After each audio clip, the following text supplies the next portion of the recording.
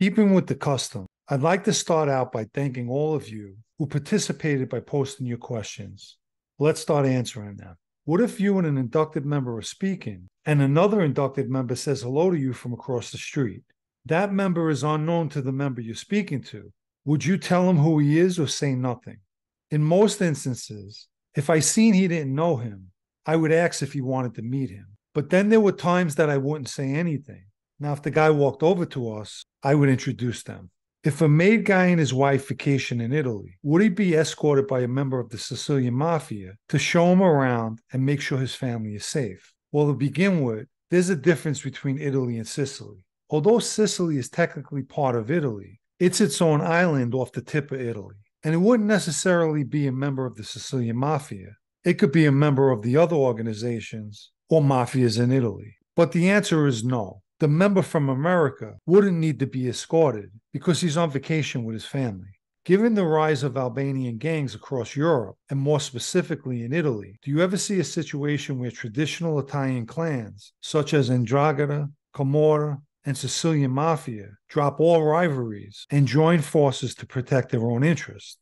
The mafia in Italy and Sicily have been doing business with the Albanians, especially in the drug business. In fact, the Albanians play a much larger role due to all the recent arrests with the 'Ndrangheta and Camorra.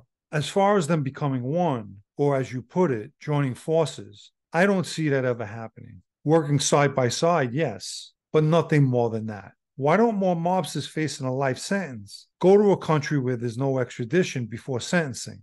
Well, for one, guys waiting to be sentenced to life do so from a prison cell. If for some unusual reason they're free on bail, I highly doubt they'll be able to travel out of the country. We'll soon be in 2024, and I would have to say that the days of laminate are over.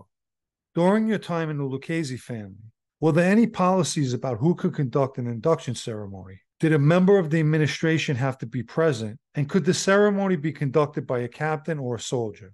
Typically, a member or members of the administration are present and conduct the ceremony. However, a captain or even a member can oversee a ceremony if instructed to do so. Why aren't there more pictures of Michael DeSantis on the internet? Is he that careful? Is there an unwritten rule amongst his circle where pictures are not allowed of him? There's a few pictures of him out there, but some guys don't have a lot of pictures of themselves floating around. The FBI, on the other hand, possess plenty of pictures of everyone. Can a person on a shelf socially hang out with other members and eat at their restaurant and bars? Is this frowned upon? What if a shelf member had two brothers who were members? Is there a special rule regarding brothers, or is the shelf member banned from family parties? Typically, no one's supposed to bother with a shelf member.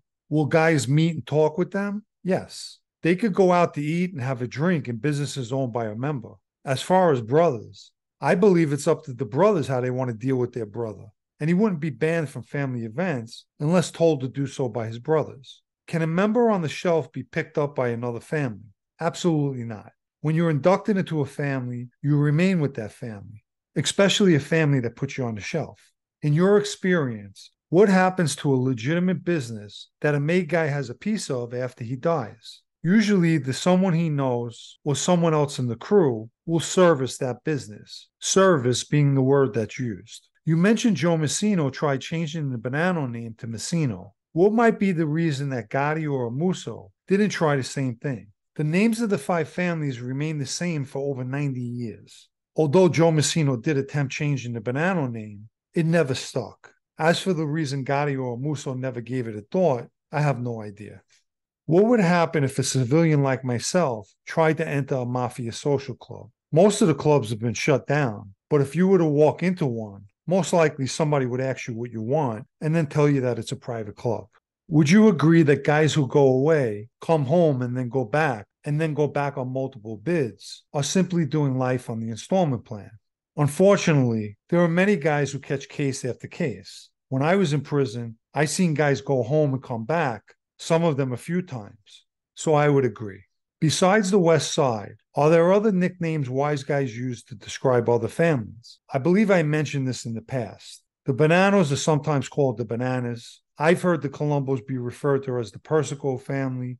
The Gambinos are sometimes called the Gams, depending on who you're speaking to. And for the Lucchese's, guys make an L with their fingers as I demonstrated with my own hand. Can a friend be a member of other social groups like the Knights of Columbus, Elks, etc.? Yes, there's no rule against it. I knew of guys, mostly old timers, who belonged to the Knights of Columbus. When a business goes on record with a family, is it the actual corporation or the owner who's on record? Also, what would happen if a business owner died and passed the business down to his kids? Would they be expected to kick up? It's the owner who goes on record, and naturally the business is on record as well. If the owner dies, whatever family member's taken over will be sat down and spoken to regarding what's expected. Does the position of bosses still exist? If so, could he overrule another boss? Presently, I don't believe there's such a thing. It's definitely too risky to conduct a commission meeting. 2 or 3 bosses may meet, but having 5 in one meeting is a thing of the past. No one boss rules. I know it was said Carlo Gambino held such a title, but I think he just headed the commission. I don't know about overruling other bosses. Does any of the 5 families or the Cavalcanti family control or get money from the hot dog carts and food carts scattered throughout New York City? As most of you know, you probably couldn't count the hot dog carts and food trucks in New York, and I'm sure a few of them are kicking up to somebody. A higher-ranking mafiosi here, also in the Freemasonry, like in Italy. I believe they're more into Freemasonry in Italy, and I've never heard of anyone involved here, but you never know. Why wouldn't Gene Gotti tell his brother to beat it on taking a plea? Well, John Gotti was not only his brother, but the boss of the family. At the time, Gene Gotti had to reject a plea deal, one that would have saved him decades. But his brother wouldn't let anyone take a plea. And ultimately, Gene Gotti served close to 30 years. And you could believe he wasn't too happy about that. If we had the same laws in Canada, here in the United States, do you think they would still be doing murders, or is the life really over? Correct me if I'm wrong. I thought you could get life for murder in Canada and do 25 years on it.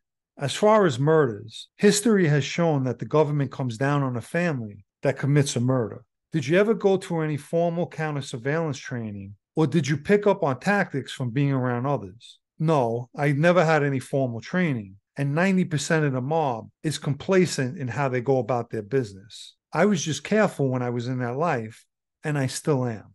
People like to use the word paranoid, which I find very funny because I belong to a family that is famously known for being paranoid. But let me just say this. If I wasn't on point, I probably wouldn't be alive right now.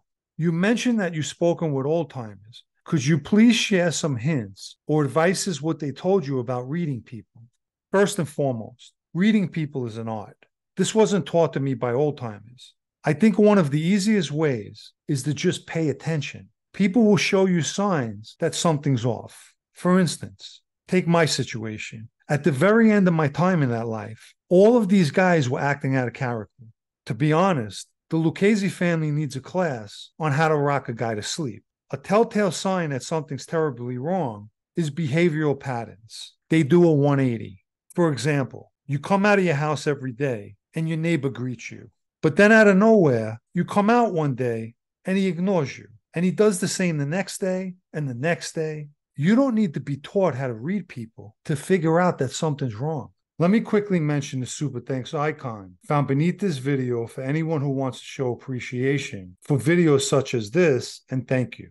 I'll end with this. For those of you who could read between the lines, there's only so much I'm going to reveal about counter-surveillance or reading people because the mob made themselves my enemies, and I'm never going to school an enemy.